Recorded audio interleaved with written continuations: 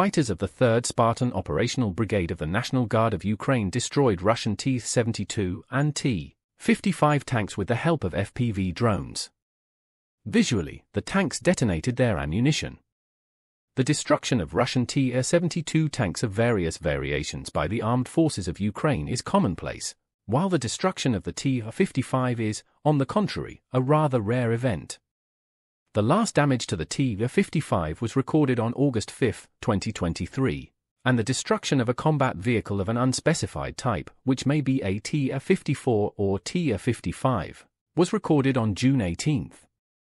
It will be recalled that the return to service of T-54 and T-55 tanks for the needs of the Russian army was reported in March 2023.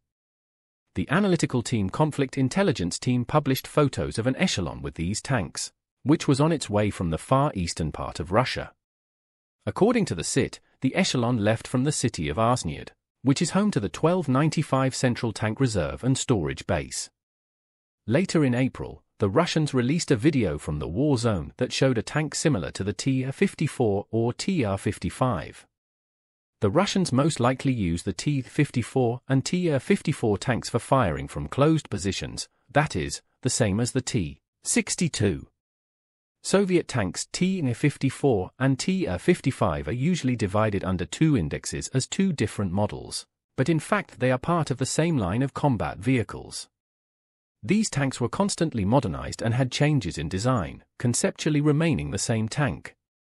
The Soviet T-54, T-55 can be distinguished from the later T-62 by the characteristic gap between the front first and second landing gear.